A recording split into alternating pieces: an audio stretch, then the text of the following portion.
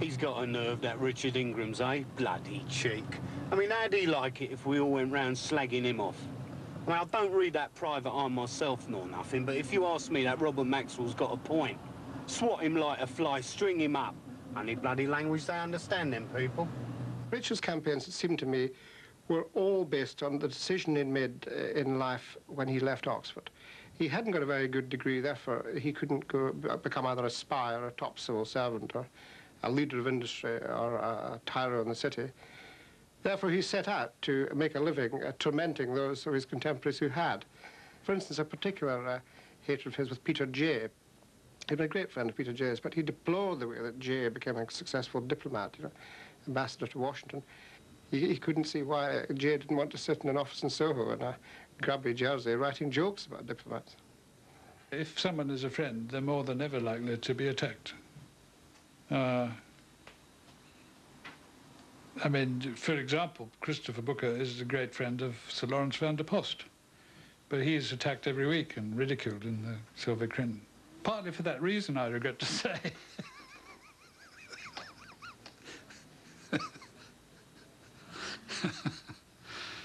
Oh dear. There was a period in the 70s in particular when I did get terrifically worked up about the nastiness of Private Eye and its ability to, you know, print things that were totally untrue and very damaging about people. In fact, there was one particular case where a friend of mine, in the end, I said that you should sue them because they really told such lies about you that you should go to court. And because of that, I did actually leave the magazine for a while, and that's when I wrote that article in 1976, saying that it was perhaps the nastiest thing in British journalism or was on its day. Writing, as I did fortnightly, sort of total muck about anybody. One desperately needed enemies, and you see, most people in life have only got 3 or 4 enemies, and by the time you've sort of covered them, you're rather gasping for air and wondering what to write about next. Well, luckily, throughout the history of the diary, people quite gratuitously either sued it or insulted it or objected to it.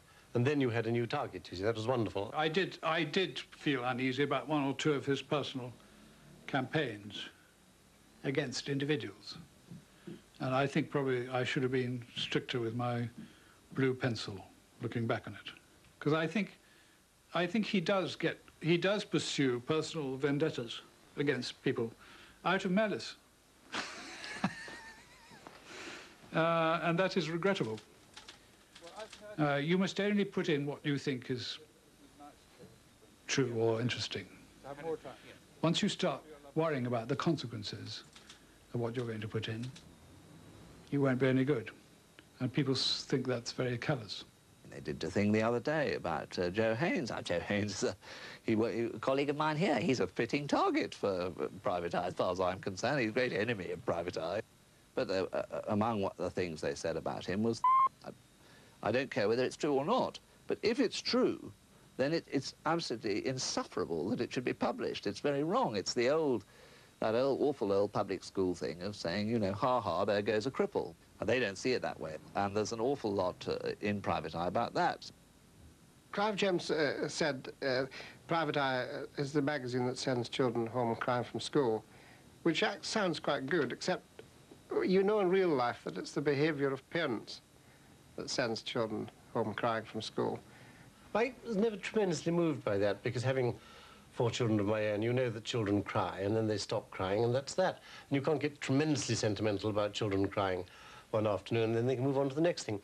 And if you weren't allowed to attack anybody because his children or his grandchildren or something were going to cry on the way from school, we'd all be absolutely silenced. I think if you're in public life, you've got to take it. We're all ridiculous people. We're all stuck in sort of pompous and absurd attitudes, and you can't complain if they're exposed. Anti-Semitism is totally opposed to any form of genuine socialist belief and should be completely abhorrent to anyone... The question of anti-Semitism, which is often raised against Private Eye, is very, very often confused, as it is in society generally, with a very strong anti-Zionism. I think one of the things that Private Eye has done is to write quite aggressively about Israel and Zionism in general. I am personally I think, sensitive to what are offensively anti-Semitic remarks. It kind of reached the exact level of anti-Semitism that exists in upper middle class English society, public school English society. They would never recognize as such. They would say, Richard used to say, no, we're anti-everything. I remember someone saying to him, but look, you always have these stories about these corrupt Jewish businessmen. And they said, well, that's because there are so many corrupt Jewish businessmen. It didn't occur to him that Private Eye may have made a great fuss about the corruption because they were Jewish, and he would never accept that. On anti-Semitism, I made one or two jokes which weren't well received. But they weren't so anti-Semitic jokes, they're just what I call Jewish jokes, which Jewish people are allowed to make, and others aren't. So, you know, one doesn't like causing that sort of offence, so one stopped making Jewish jokes after a time. But that, I suppose, was fair criticism. I don't think it's true I ever made seriously anti-gay jokes. And I've always, in fact, been a sort of half-baked supporter of the sort of gay pride movement, but only half-baked, not totally baked. Makes you think, though, doesn't it, eh? I mean, 16 chopped-up geezers down a drain. Oh, or how many is it now? He probably don't even know himself. No, that's the thing of it, you see. I mean, there's all these thousands, literally thousands of these young vagrants walking around London, right? I nearly knocked one over in my cab the other day. Nobody would have missed him. Mind you, don't get me wrong, I've got nothing against your puffs. I am a very strong opponent of what you would call the gay rights campaign and the attempt to sort of turn homosexuality into a political issue, and to suggest, for example, that homosexuals as such are on a par with, say, Muslims or Jews, that they are they're a downtrodden minority in this country, which seems to me absolute nonsense, because there's just no such community. I think there's been a certain amount of sniggering over the years, which you may or may not like. But the main allegations came from that cartoon strip, The Gays, which Michael Heath ran, which, in fact, Gay News wanted to buy at one stage, and ended up, I think, as a rather good picture of that sort of urban gay life. There's a wonderful one where people came back to their flat and said, oh, no, we've had gay burglars. The furniture's been rearranged and there's a quiche in the oven. And it was all that sort of joke, which I thought was, in the end, very funny. And Michael Heath killed off the strip by mutual agreement right at the height of AIDS, when he decided there wasn't much more funny to say about that particular scene. It's like, you know, they talk a lot of bollocks in the back of a cab sometimes, you know, they expect you to listen. I don't listen.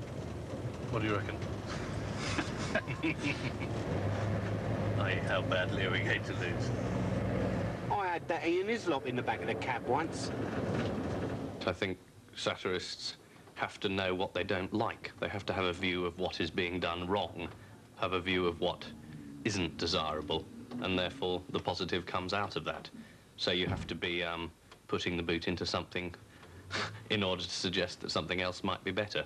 You have to constantly be aware of the charge of hypocrisy, because after all, something like Private Eye, if you say what is it against, it is basically hypocrisy, which is the besetting sin of most politicians. So that I think you have all the time to consider, well, am I, if you are writing critical pieces, is that a charge that can be made against me personally? But if you say, yes, it is, well, then you shouldn't be making it. And journalists are much more, I would say, guilty of hypocrisy than politicians, actually. I think it's helpful if I haven't got my hand in the till or my leg over my secretary. But beyond that, I think I can be human. I'm a great believer in original sin myself, which is a very, perhaps, unfashionable point of view. But it seems to me the best attitude to proceed from, that human beings, if left to themselves, will probably behave disgracefully. And that we need something or other to keep us in check.